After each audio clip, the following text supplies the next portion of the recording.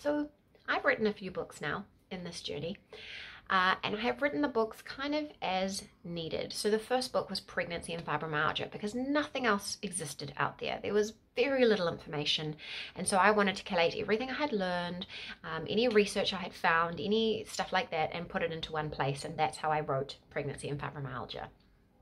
And then I wrote my next books because what's missing is an account of someone who has improved but is not claiming recovery or remission or anything like that, but who's wanted to show that journey. And I became a yoga teacher because we needed safe yoga for people with chronic pain and fatigue. It's one thing to think you understand the idea of yoga for someone with chronic pain, or chronic fatigue even, but there is a complex interplay. And the fact that chronic pain covers so many different things, it is just, it's a very difficult thing to do. And so as someone who experiences it in her own body, I recognized that we needed safe yoga for our bodies. And so I created that. And now at the moment, the thing that I think I need most, and that other people seem to be needing as well, is how to create advocacy and awareness in our own lives. And I've done a lot of work of creating advocacy and awareness out there, and I seem to be much better at sticking up for you guys there in my audience than I am for myself. And I realized that adults in my life, it's probably a lost cause. If at this point they haven't kind of got it or given me any level of understanding, it's not going to happen. It's a choice. You either choose to try and understand someone's point of view or you don't. And I don't want to be trying to educate people who are not interested. But I've got 4 little potential advocates living in my house, my children. And they have a lot of questions. And so I created my book, My Mama Has Fibromyalgia, which is probably coming across backwards to you. But I created this book because I know my kids had questions, and I wanted to be able to communicate with them and connect with them and answer the questions in an age-appropriate manner. Not in a kind of sideways cute story you can read to younger children, but like a real meaty, what are symptoms? You know, what is fibromyalgia? Is there a cure? How are you diagnosed? All those kinds of things. And so I put it together in this book. And the book itself is fun and exciting, and I can't even tell you like the dream it is to be able to hold that in my hands. But the conversations it spurred with my children has been really wonderful, and it's been a slow unfurling. And you know, on one of the pages I have, so the book is narrated basically by my oldest son, and in one of the pages I say, my mama does her best to manage her symptoms and do as much as she can. She says she fights every day for me and my brothers. I think she's brave. That I added to the book after the first edition had come. So I had ordered my own copy to kind of see what it looked like and just double check I was happy with it. And as I was talking with my son about it, we had that actual conversation. So I literally told him, we were just talking about what I deal with, and he told me he thinks I'm brave, which, I mean, you know, it blew my mind at the time.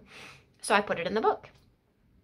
And we were talking about it yesterday morning because my second son is very excited about the fact that I'm an author, and he's been telling everyone at school. And so I sent a copy of My Mama Has Fibromyalgia, and he read it to the class, which is very sweet. And on the way to school, I was talking with my 10-year-old about it. And he was asking some bigger questions. And I said, it sounds like you have some more questions. And he said, yes. And so I said, you tell me what questions you have. Like, you know, even now, reading the book, listening to me talk, what questions do you have? And so we sat down and wrote a list of questions. And I think I need to write almost like a sequel. So this one I'd say is for kind of 5 to 12-year-olds. And that's a broad range. I guess it depends on literacy levels. But I feel like I need to make like a continuation.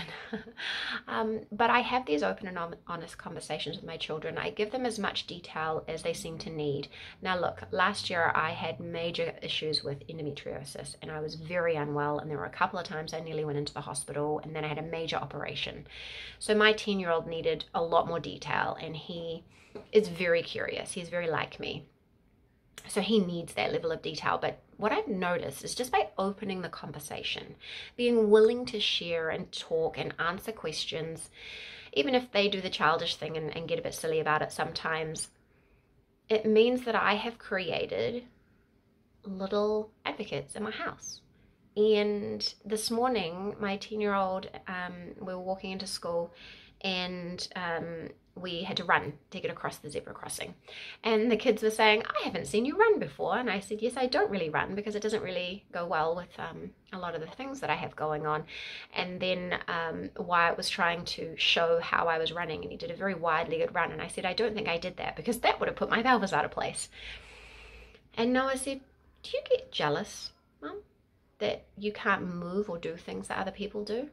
And I was able to say, yeah, I get very jealous about the things, you know, that I cannot do and that other people can do things. And sometimes I push myself trying to do those things and I hurt myself and then I have to start again. But all these little conversations are creating awareness not only for me right now, but for him in his life, because the chance of him being around people with chronic pain or chronic fatigue in any kind of way, you know, whether it's primary chronic pain, whether it's other conditions, whether it's long COVID, that's high.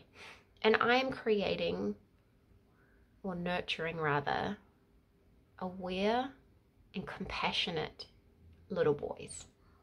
And so that's why I have gotten really excited, I think, about the next phase. So I was kind of shy about this because I couldn't afford a fancy editor, right? So this is very simple.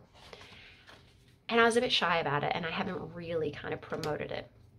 But I do have versions of this sitting there. I have My Mama Has Chronic Pain, and I have My Mama Has ME CFS.